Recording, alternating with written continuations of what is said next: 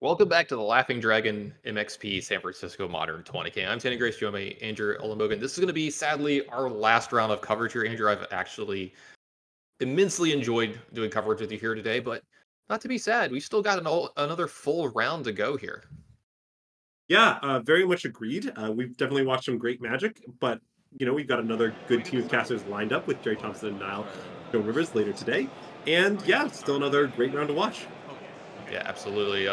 They're both great their own way. It's debatable who's better. I'm not gonna say someone else might not say it. I'm gonna say they're better, but that's only because of me. I'm not gonna take anything from you, Andrew. You're amazing. But looks like this round, speaking of amazing, we got an amazing matchup here. Golgari Yawgmoth against 5-color creativity. Looks like a turn one Gilded Goose for Jennifer Wang here. And a very quick development of mana here for the 5-color creativity player. The Creativity Yawgmoth matchup is pretty interesting in general, and the reason is because the Yawgmoth deck can often win after the end, if you will. Is sometimes the Creativity deck puts in two Archons, and the Yawgmoth deck is like, all right, sack my Young Wolf, it comes back, sack my 1/2, my turn, combo you. Yeah, that was cute, yeah. And that dynamic makes things very interesting because both sides do a lot of maneuvering, really picking their spots. If the creativity deck goes for it too early, they can lose to just, uh, the not kind of making enough Archons in this way. But if they go for it too late, then maybe Yawgmoth's already at the table. The 1/1's died the Yawgmoth. You can't get anywhere. It's not really clear the right time. Yeah, really good point. This is one of the few decks that can kind of just shrug off Archons here. All right, looks like we're going to have a Teferi here on turn 3. It's going to go ahead and bounce the token from Grist here, draw a card. And not really under pressure just yet of being killed as well from Jennifer. So this Teferi might stick around and got a pretty good start from both the players here. And looking at the list here from Tankman Wang, it's sort of a more classical style creativity list. We've got some hard evidences, we got this bitter reunion, less of kind of the newer white cards, more of the old school creativity list, if you will. Yeah, just like the pure combo-ish version, or like you said, kind of the first time we saw these decks coming around and getting really good. He just likes the classics. Mr. Juan likes the classics over here, so he's just staying with him. Oh, I said the Teferi wasn't in jeopardy. I spoke too soon. Drago guy's got to come on over. It's got haste and attack. Teferi's down back over the creativity player. The board getting a little cluttered over on that Yawgmoth side. That always gets you a little bit of a worry. But expressive veneration. I'm gonna go ahead and put a ley line into exile. Didn't see what got put into hand, but any pesky permit's gonna be able to be dealt with here this turn. Looks like. Gonna happen. Presumably Grist getting taken out, but hard to know for sure. I would think it's going to be the Grist as well. Looks like that's what's going to happen.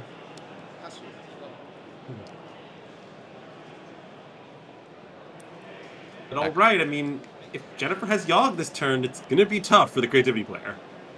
Buckle up. I think I saw a Court of Calling in Jennifer's hand. All right, that's Yogg of sorts. Yogg at home. All right, look, Young Wolf, still mana neutral on the Court of Calling. And the Wall of Roots is 2 if Jennifer wants to play it. Yep, there we go. I was going to say Wall of Roots into play. This is still mana neutral, but it looks like it's going to be a pass here for Jennifer. What she's sweating now, I think, is a Spell Pierce. Because I think if she chords for Yogg here, she cannot also have 2 mana up to pay for a Pierce. Which means if there is a Spell Pierce, then she kind of doesn't have anything with the Grist answered and the payoff countered. Also, if Creativity gets cast this turn, you can maybe just do it in response to Creativity, and then you don't have to worry about Spell Pierce, but it looks like there's going to be 5 lands possibly, unless he goes and gets, as I say, we might just get 2 tokens from, double Dwarven Mine, 2 tokens. Looks like it's going to be a Creativity for 2 here. Denver's going to go ahead and crack a fetch. Response.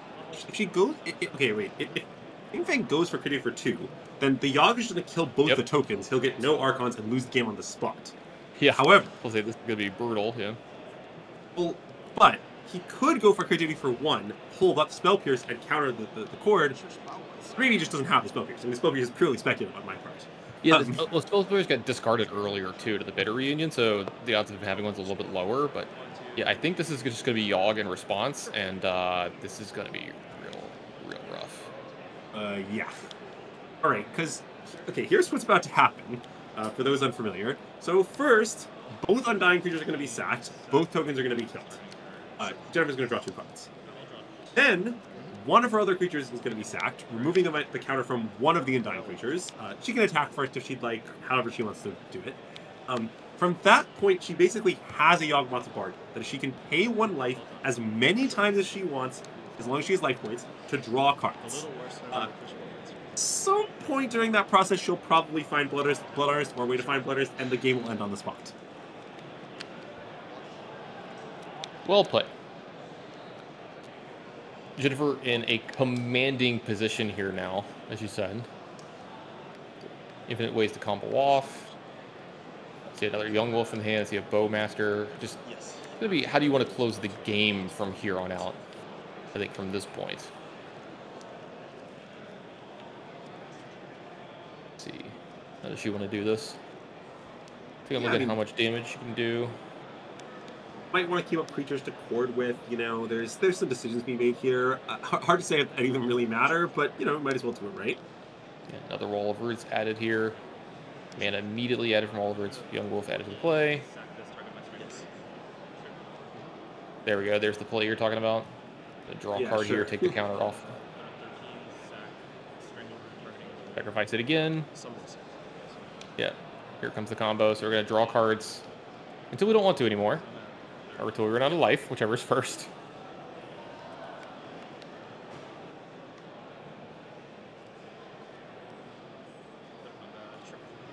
And to be clear, if Jennifer quote-unquote misses, that is, if she doesn't find Cord or Blood Artist, you know, in time to deal lethal, it's not like she's gonna lose. It's more like she might have to pass the turn and then still be roughly 100% to win the game.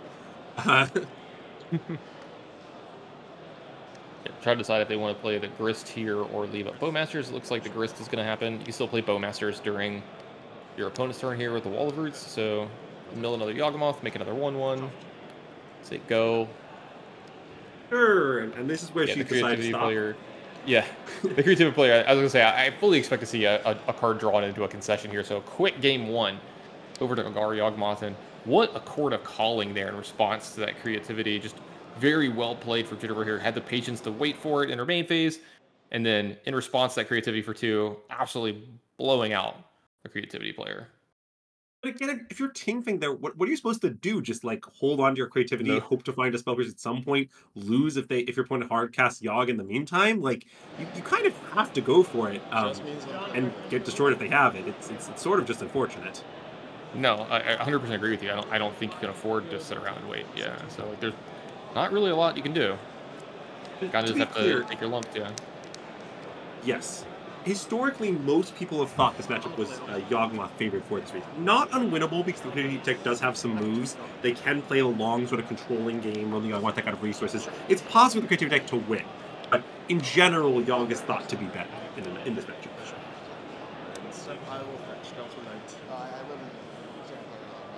Anything special on the sideboard is going to really stand out to you here? It looks like the creativity deck has a one of fun of Hollowed Moonlight, which is pretty interesting. To really get some chords on dying creatures, etc. In addition to some normal tools like Stern Scolding.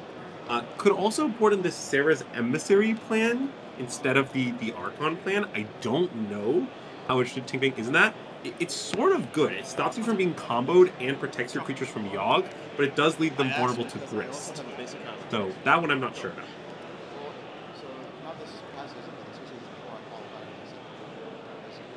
I see the players. I see that Hollowed Moonlight getting kind of brought to the front there. I think the player kind of agrees with you here.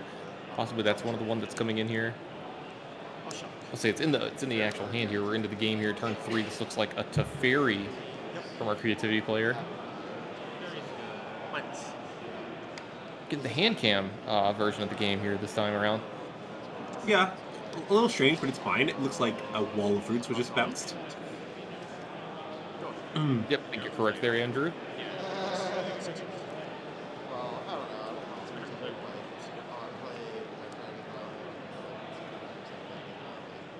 Hey, Anurag, are you around?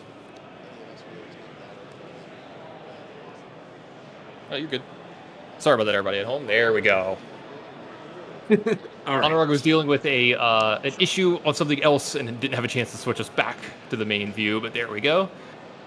Everybody in the chat, let's take a minute to thank Anurag for putting this coverage on this weekend. Brought to you by Heavy Play. I think it's awesome what he does with his backpack streams. I don't think there's a harder working person in the industry than Anurag Das. And, you know, he was single-handedly carrying Magic coverage for a few years there, straight out of a backpack. You gotta love it. Very good friend of mine, and I'm very thankful that I get to do this with him as often as I do. Yeah, I think it's shocking how much coverage we'd lose if tomorrow Anurag was for some reason able to do it. It's really a lot. Yeah. I think probably one of the most underappreciated people in this space as well. We love you, Anurag. Thank you very much. All right, back to the game. Looks like expressive iteration here from Juan. I guess those lands do not make blue-red, but we'll just fix that really quick. Yeah. Kind of hard sometimes when all the lands are a million colors, look really different, etc., etc. Yeah, and especially, you know, you might be playing someone else's cards, like, you might have never seen this art before. Such things happen.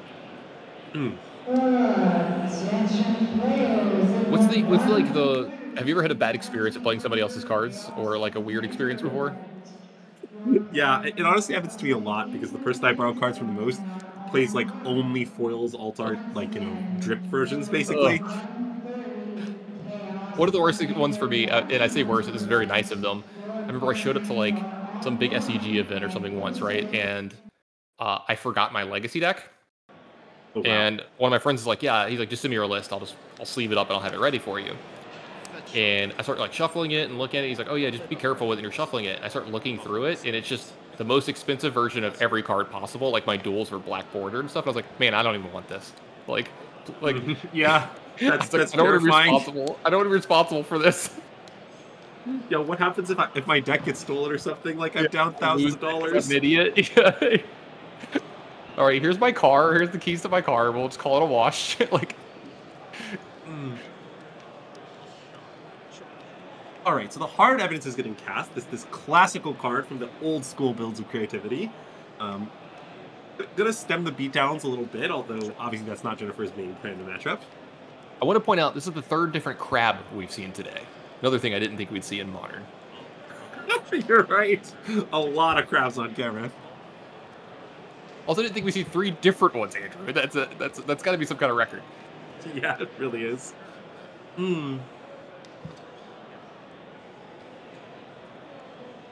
All right, back over to the creativity side. This game, Jennifer's just deployed the Yawgmoth, which is pretty reasonable. But what it does mean is Team Van can now try to, like, leyline binding it, get off the table somehow. Jennifer can't draw that many cards off it right now. She probably only wants to draw 1 or 2. And that means he might have a chance to remove it, recover, and then creativity from there. Although, definitely the longer it's in play, the higher chance something catastrophic happens. Well, let's see if he's got step number 1 here. See if he has one of those ley lines. Lots of cards available. Tin Fang.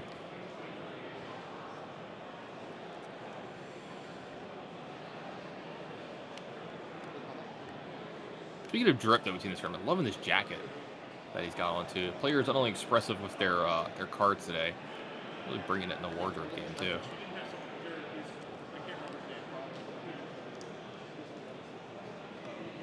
I do agree with that. I do really respect that jacket. I'd wear that jacket.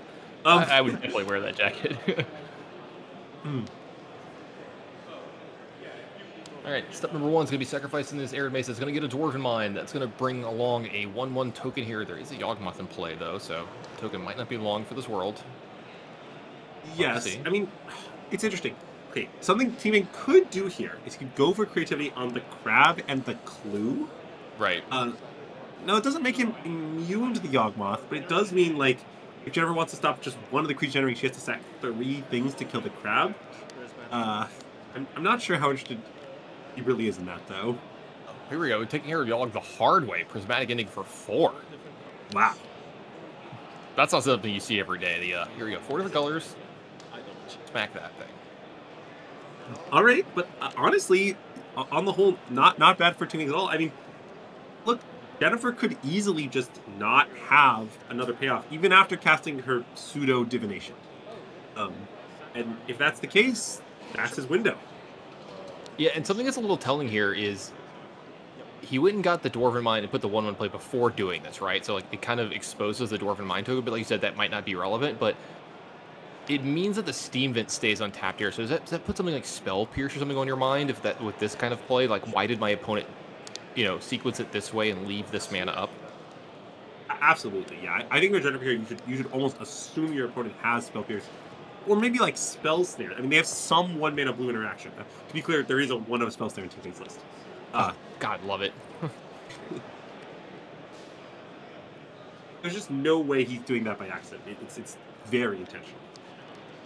Or it's a really good bluff. All right, Strangleroot, guys. Spell Snare check.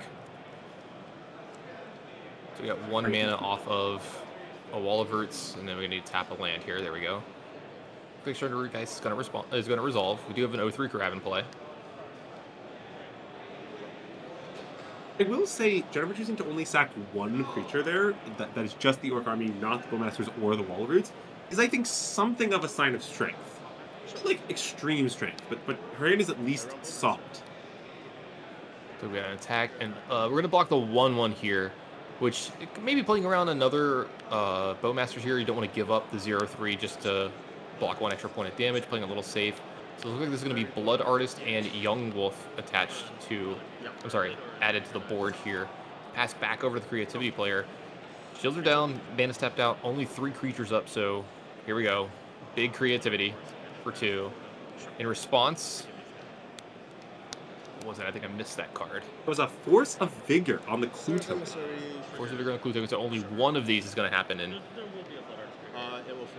Oh boy. Is that Sarah Emissary we're looking at here? That is. I'm going to double check the text on this one myself. I mean, I can't 100% see the art. It's a little blurry, but I think it's Emissary. A Sarah Emissary. Yeah. I'm pretty sure it's Emissary. Double checking here real quick. If it is Emissary. Yeah, that's Sarah's Emissary, yep. Okay. Then keep how to choose between naming creature and naming planeswalker. The point of naming planeswalker would be that you're immune to Grist, but creature is better in all other respects, so is probably the more natural name. We don't know what was named. I think there was a Grist in Jennifer's hand. So it makes me believe that maybe Planeswalker was the name. Go ahead. All right, hard evidence cast here. Wouldn't be crazy. I mean, it does mean you're vulnerable to Yogg and vulnerable to normal combat steps. But on the other hand, just having a 7/7 your opponent can't kill, does go a long way. Yeah, 7/7 flyer ends games pretty quickly. And this was an attack as well from the Emissary here. Crab's going to be left back on defense. Pretty potent at blocking, but I don't know. How do you not say creature, though, with Blood Artist in play? Chat's saying that they think that creature was set, but I don't know. Yeah, I don't know what to trust them. Yeah. Also, Jennifer's down to 6 here. I didn't realize the life total was that low. They just got updated. Oh, well, in that case, you would attack regardless. All right, Court of Calling was the top deck. I could have swore I saw a Grist there earlier. Maybe I misremember things. Grist was pitched to the Force of Vigor. That's what it was. Okay, so that's huge then. Yeah, I definitely missed that play earlier. I apologize. Looks like we're possibly Court of Calling here. Probably for a Grist.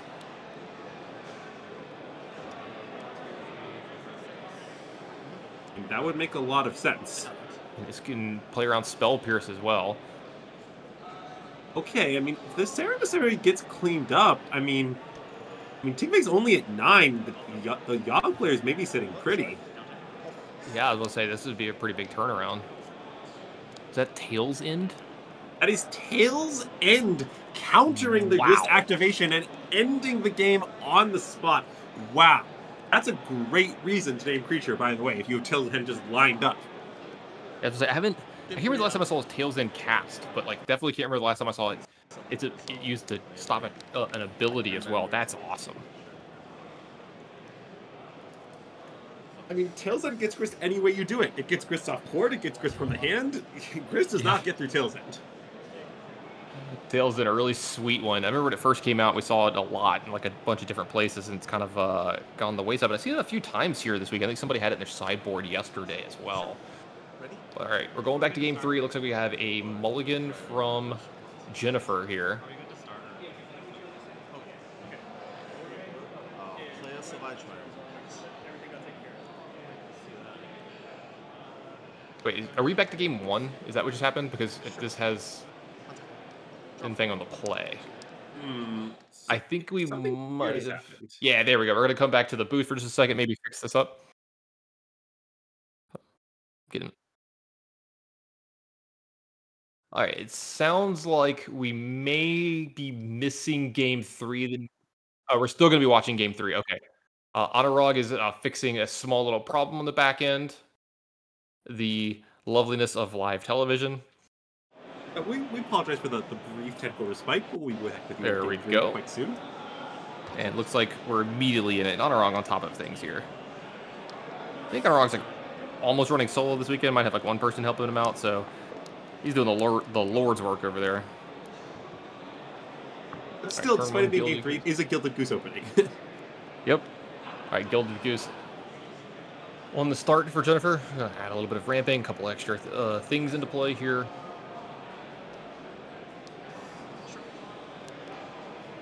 Looks like we're going to have a grist here on turn 2.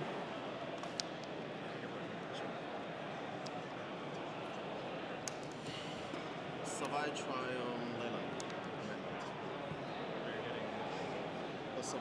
Okay, and the grist is going to get immediately down, it looks like. Oh, sorry, catch your trial, completing domain.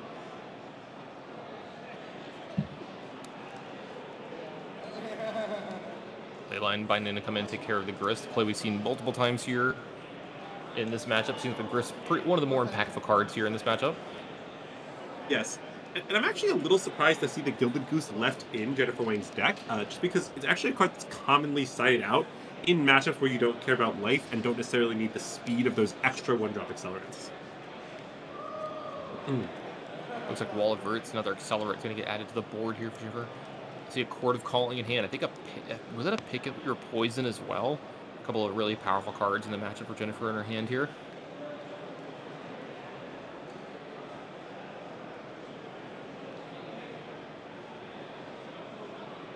And Pick Your Poison is a bit of a weird one against Creativity because there will be, like, okay, obviously it's going against Leyline Binding, but does it do much else? It seems like the answer is maybe no. I mean, I guess maybe you could hit like a Clue token, something like that. Maybe finish off a Serra Emissary and Archon. Was that the idea? Because she knows he's on Serra Emissary, she's using it because it always gets through Serra Emissary? Is that the point? Yeah, maybe. Looks pretty good there, though, taking care of that Leyline, getting that grist back. And we've seen how impactful grist has been in these games and how much both these players have wanted it or wanted it off the board. Actually, upon reflection, this seems like a really heads-up sideboarding twist for Wayne, because normally I think Pick Your Poison is super narrow against Creativity. You killing Archon after it comes into play, I think, is mostly a fiction. It'll get discarded from your hand, or it'll be too much value, or just like it's not really where you want to be. But against Serra Emissary, that's not true at all. This card always kills Serra Emissary. Doesn't matter what you protection from. It actually is kind of a nice adjustment. Yeah, I'm really liking it. Answers a couple things as well. You know, like there were Fable, you know, answers Leyline. Looks pretty sweet, actually, yeah. Back over to Jennifer. Looks like we're gonna create some food. Untap, take a turn here. Got this active grist, a bunch of creatures, Chord of Calling in hand. Lots of options for Jennifer here this turn.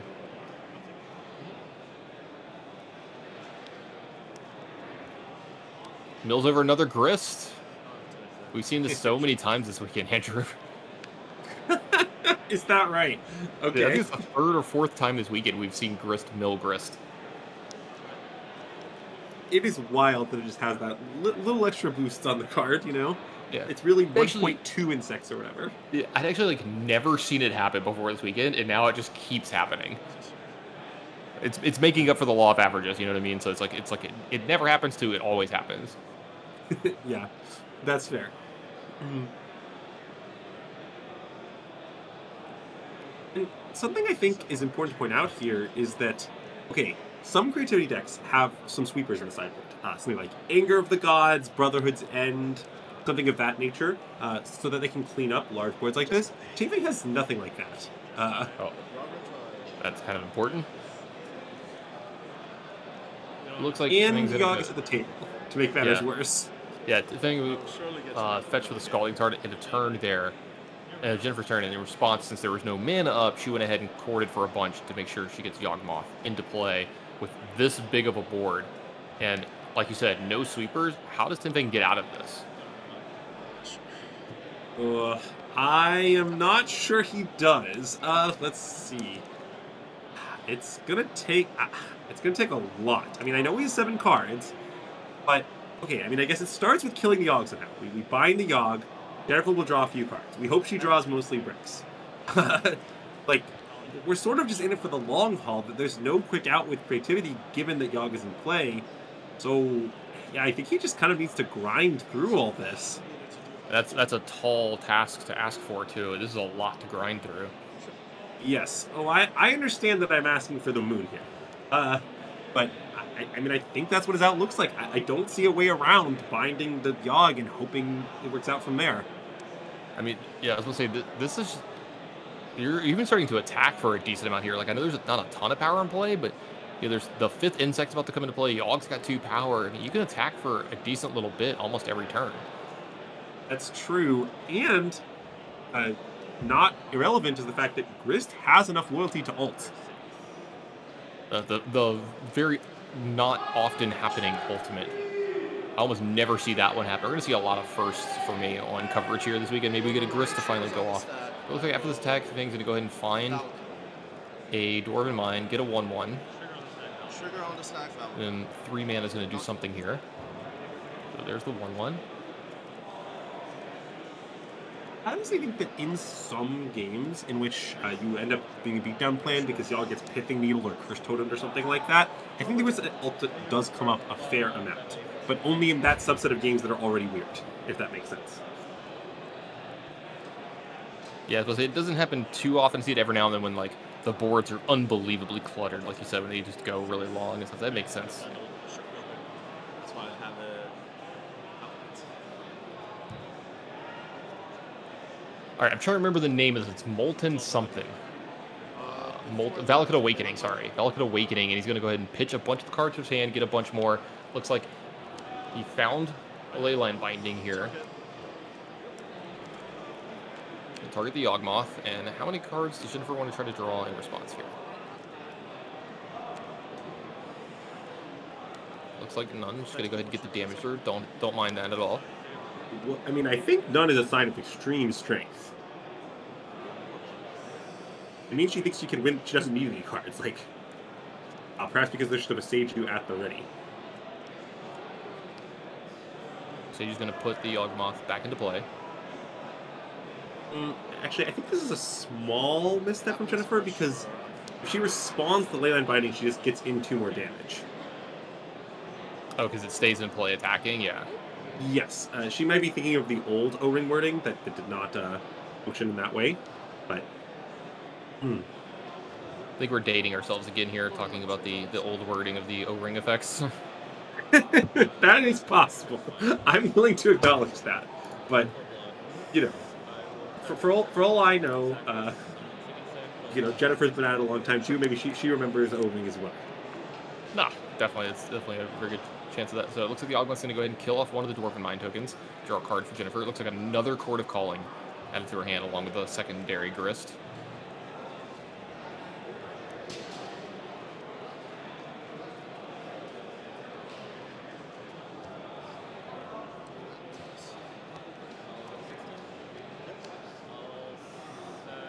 Some damage, I think, got through here. Or is about to. Yeah, light total change. There we go. Loses 1, kills another one of the 1/1s. Sacrifices the Gilded Goose. The damage gets through here. So I think it's probably at somewhere around 8 right now.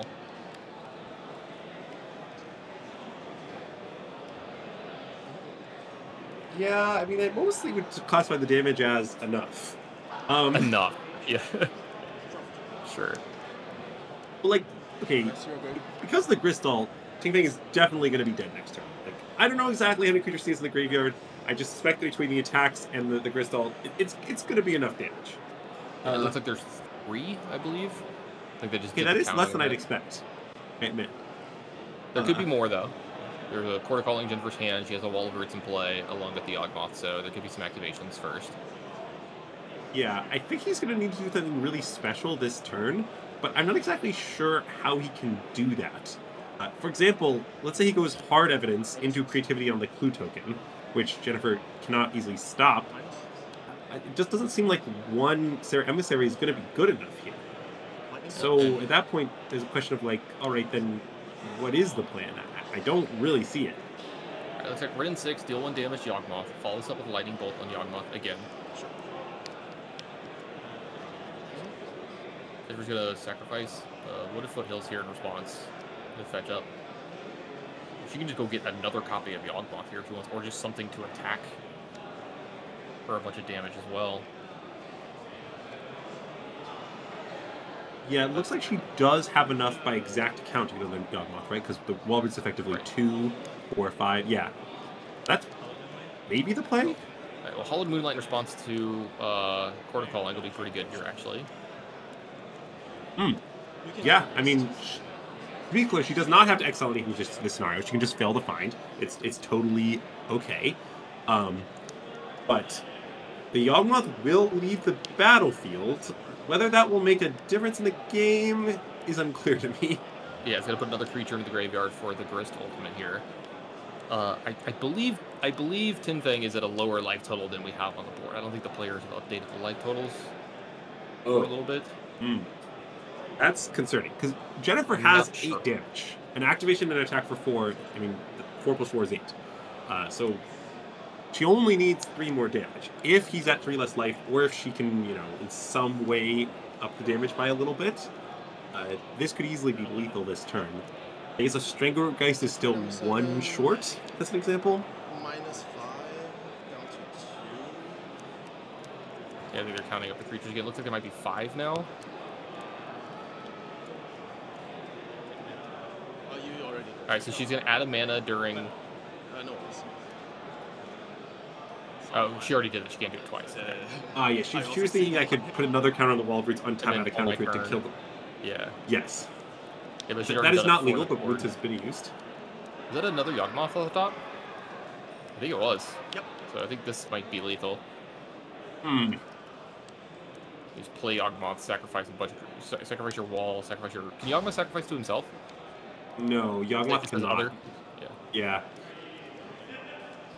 Look, Yawgmoth isn't really about sacrificing to himself, you know? Yawgmoth is a little bit more selfish than that. Yeah, he's greedy. He wants everything else.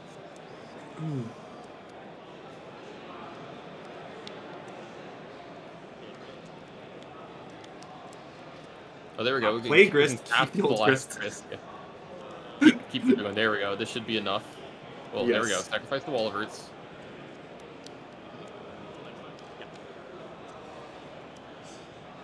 And that should be enough for Jennifer to win the game.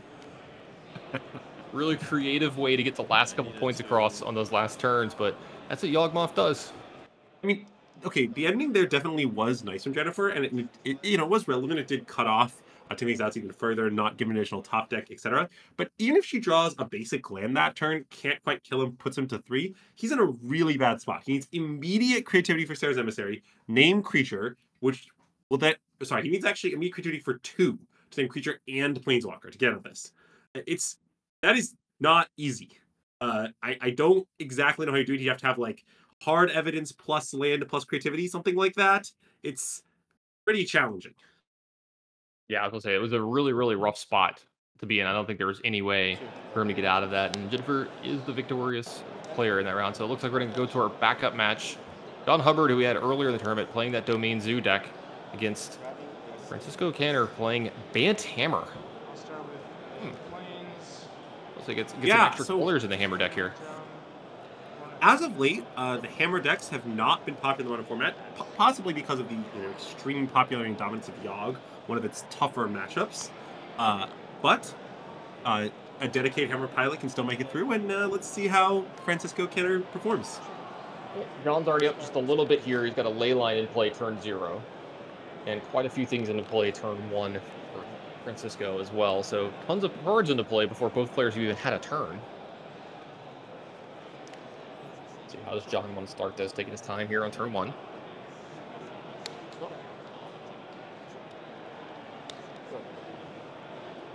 We're going to go ahead and put that Murktide into the graveyard. We're going to go back over to the Hammer player.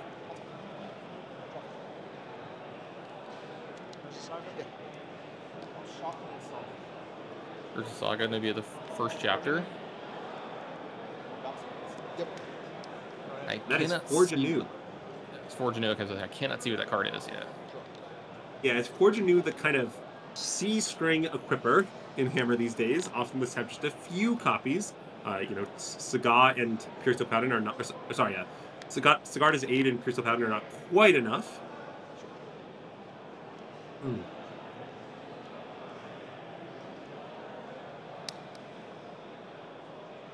Back over to John. Doesn't look like he has the turn 2 Scion this game, but he does have a Preordain here.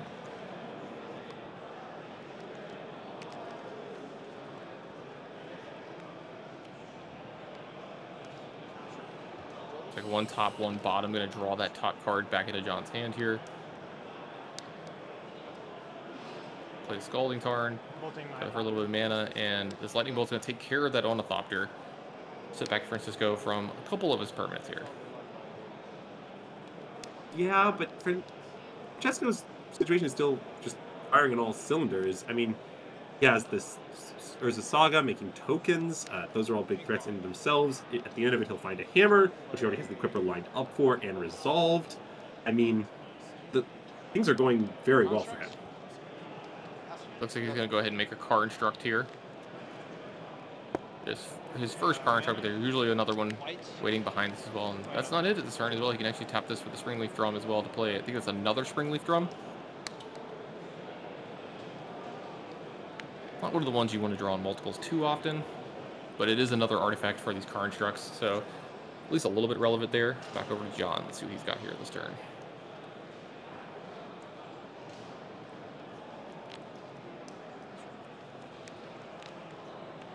Something I'll mention here, as we've discussed the various Domain Zoo lists several times on this stream, is that this sort of blue Domain Zoo list is, I suspect, worse against Hammer than the other builds. That's one of the trade-offs you make when you play this build. Just in general, Murktide is not a good deck against Hammer. Hammer's a good match against Murktide. And these cantrips and wheel spinning is not where you want to be. You need immediate interaction. You cannot afford to take time off to find your cards with cantrips in this matchup.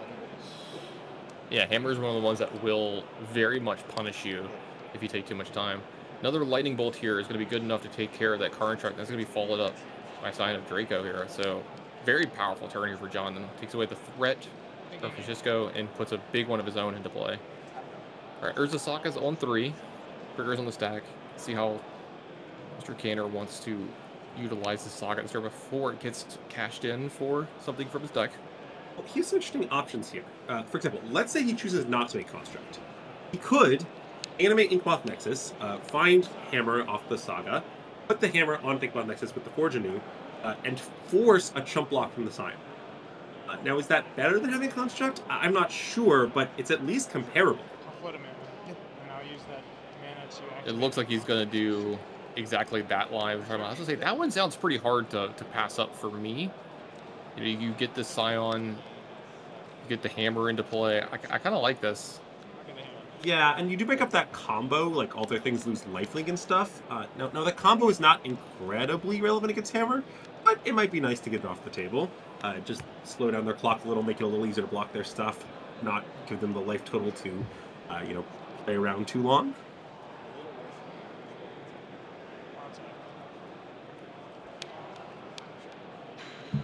Looks like an extra copy of Inkmoth Nexus, a Hollowed Fountain, and is that a Sigarda's Aid left over in the Hammer player's hand? So it looks like we've got a block here. Move the Hammer over. John's going to gain 4 here, but like you said, might not be relevant with these Inkmoth Nexuses. These multiple Inkmoth Nexus in play. Yes. And okay, obviously these leftovers are a bit lackluster on the one hand, but on the other hand, all Francesco needs is a single land to be able to eliminate both Inkmoths, send them both in, and then at instant speed equip Hammer to whichever one isn't blocked or removed or what have you. So his board is kind of terrifying. I'll say very well played, Francesco here. Let's see if John is up to the task to do something about this. What does John have that can even stop something like that? Let's say he's already had to chump block once. Do you have anything that can interact here? Maybe does Bolt even get this done from here? Well, yes, he can wait till Francesco equips and then Bolt to like buy a turn. It's not a flawless answer.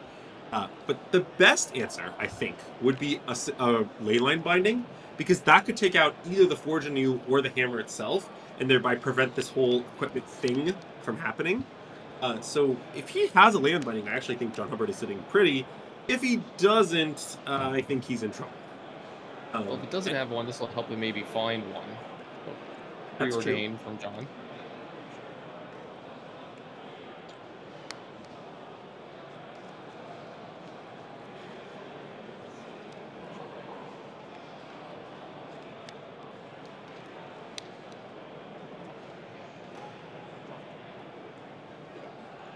If he does find one, I'll just stop hitting on the Cantress this matchup. So, you know, that would be a big swing. Absolutely.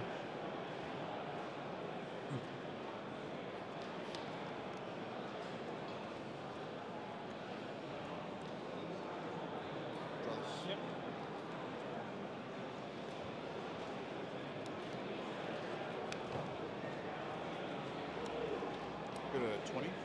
Sure. Well, he's at least can possibly buy. Wait, does this buy him a turn? Well, not alone. Alright, so one of the other means he can animate both the Nexus here. Yeah, because, I mean, Francesco gets simply equipped to the Nexus that isn't blocked. Now, if John Hubbard also has a removal spell, a Lightning Bolt or something of that nature, then we're talking, since that would take down both Nexi. The blocked one will die in combat, the unblocked one will be removed by Bolt in response to the equip. And maybe that's enough that Francesco might consider not attacking, but that seems really conservative.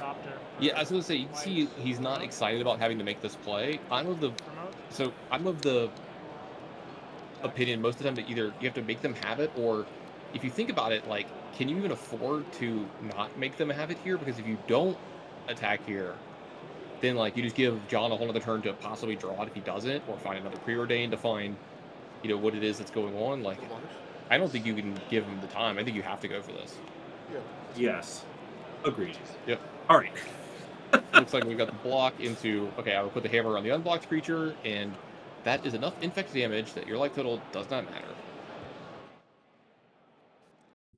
So the hammer player up 1-0 here. Didn't think we was even much hammer this week, but Bant Hammer is a nice little change of pace. Well, to be clear, so what the green is for, which I'm sure many in the chat are wondering, so let's briefly discuss it, is there is just a single Haywire Might in the main, tutorable via Urza Saga, of course, as needed, plus the ever-present sideboard card, Pick Your Poison in the sideboard. Those are the only green cards in his deck, so it's very lightly green. But I do imagine in this matchup that Pick Your Poison will come in because, well, otherwise, why were we playing it for? I mean, this is the matchup where it's at its best, breaks up the Ley on Sign combo, hits Leyline Binding, tons of targets, it gets around all forms of hexproof. So, yeah, I imagine that's why Francesco is doing this. Yep, makes a lot of sense to me. All right, looks like we're going to be jumping into game 2 with our players here. Both of them taking a look at their opening hands. See if there's any mulligans for either one of these players. John Hubbard, his new deck is going to be on the play. I'll just mention that Lava Spur Boots from the new set is in this Bant Hammer deck, as well as Cryptic Coat and Assimilation Aegis in some of the kind of flex equipment slots. Okay. Aegis is a really sweet one. It's a equipment piece that you can search up as a removal spell. Yes, agreed. And the fact that you can turn your creatures into things you exile, I think, obviously, it's not hugely relevant, but I think comes up more than you might think. You know, make an Ornithopter into a Shieldred. Sometimes that wins games. Good. Yeah. Archon of Cruelty, Gristlebrand, Atraxa. Like there's some really good creatures in Modern for you to turn your creature into. Absolutely.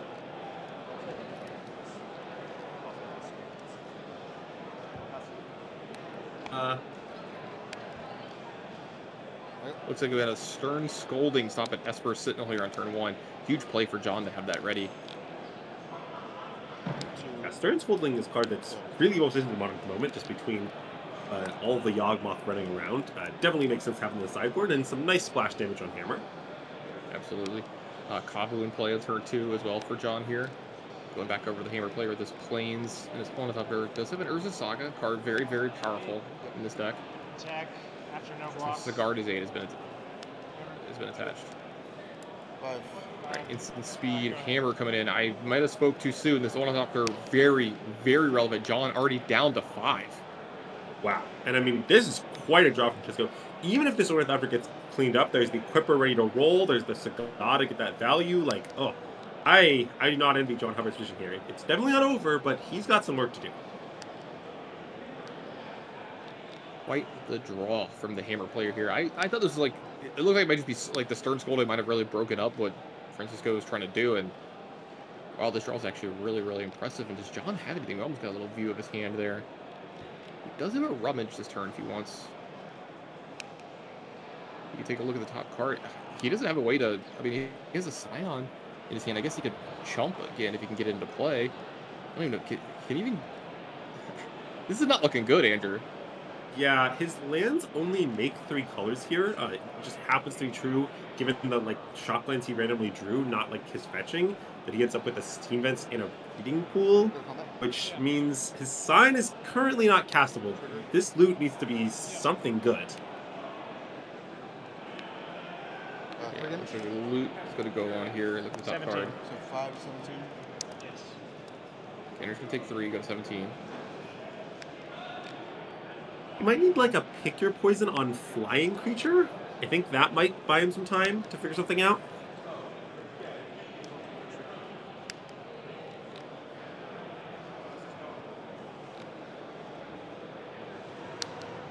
Didn't get to see what the card was that he drew. Is that what he drew? Did he draw a Pick Your Poison? Oh, it loses flying, Andrew. Oh god. Oh, he can't even do that. Oh man, you're right. He That drew is Pick Your Poison too. Wow. Yes, but if he picks artifacts, I guess picking artifact might work, because if there's no sacks the hammer, then okay, I mean mission accomplished. If he sacks the Ornithopter, then the hammer falls off. So okay, I guess artifact accomplishes a similar thing. Second Kavu as well behind here. We'll pass back over. Let's go. There's the Saga on 2 here. So John's in this game. Really, really good territorial Kavu. Found that Pick Your Poison. Marshlet's going to be sacrificed here. Get it down to 16, I believe. Yeah, 15, 14. Okay, there we go. Took a little bit of extra damage here these last couple turns. To be clear, as good as that draw was, it's not like John is out of the woods. I mean, this Urza Saga is going to find another hammer and equip it in 1 turn. It's also going to make constructs in the meantime. John's at 3, so every construct is lethal. Like, he is in huge trouble still. Yeah, but that was step 1. We had to find something, you know, that turn. So step 1 achieved. Yes, and he's achieved runners. He's achieved being alive. But I'm not sure how he's going to win the game yet. Went from 0% to like 10%. We still got to, you know, make a little bit more. I'm gonna do it now in case So it looks like we're going to go ahead and just make a construct. Go ahead. And then pass back over. John, what's the top of your deck have for you this time?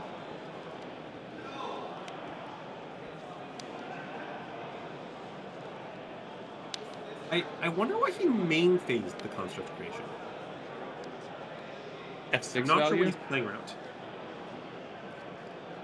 Could you be F6 value? I mean, that's always possible. But I'm wondering if he's worried about, for example, Tishana's Tidebinder, which these decks sometimes play. I don't know. I mean, I guess if it costs you nothing to do that, you might as well. Yeah. To be clear, I'm not saying it's wrong. It definitely might be right. I'm just not sure what it means. Stress of Iteration, another sign of Draco, and a Murktide in John's hand here.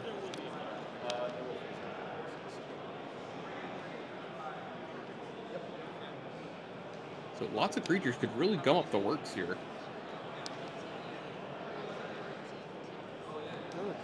Here, John, what are you leaning towards here? Well, I think the first question is, are you going to try to attack this turn? Like, can your hand even win? Right? Because if you're going to attack, you do that first. And it looks like John is maybe deciding, yeah, actually, I don't know if my hand can win. I'm first going to loot and try to find something. Now, I'm not exactly sure what the something is, but it feels like by not attacking, we just have no outs. So I like the attack. Also puts another card in the graveyard for Murktide, though, so this allows him to play Murktide. Oh, that's true. Good point. When you make the attack, you're not necessarily locking in Murktide, though. You can like see what you draw. You know, if it seems better than Murktide, maybe you draw another Pick Your Poison, maybe enchantment. I don't know. Like you can see how things play out.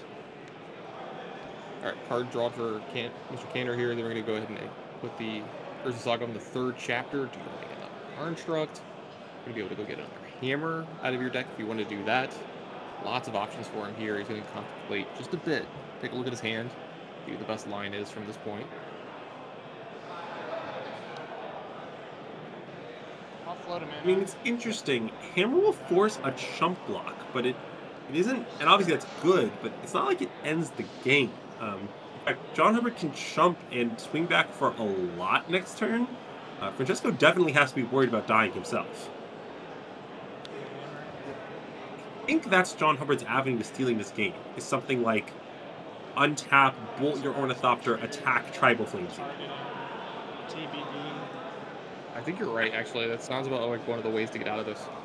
And John's been having to play on Razor's Edge here this game, so he's been doing a very good job of doing it, making sure that he's not just playing to not lose, but he's also playing to find a way to win this game. Because I think that's another important part from here is not just buying another turn, but how do I actually win from here? Yes, I think he has to get aggressive and steal it next turn. Oh boy, that's a Pick Your Poison. That'll make that much more challenging. Yeah. I'd like to kill your Murktide, please. Man, Pick Your Poison is one hell of a sideboard card to have shown up in Modern, isn't it?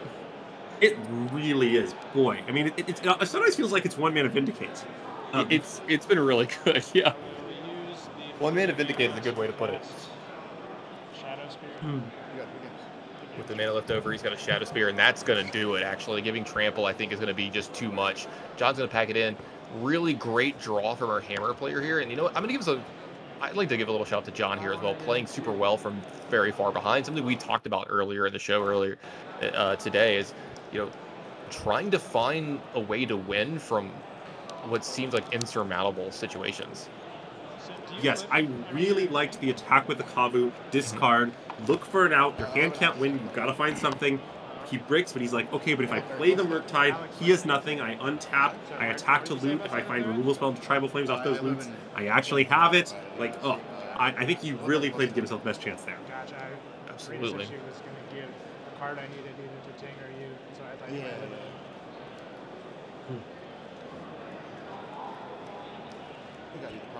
Yeah, I think that's it for this round. None of is ready for us to go to break it, but I was gonna say we got to give a chance for Jerry Thompson and Nile Rivers to get in here and bring you home for the rest of the day. They're gonna finish out the Swiss and then bring in that top 8.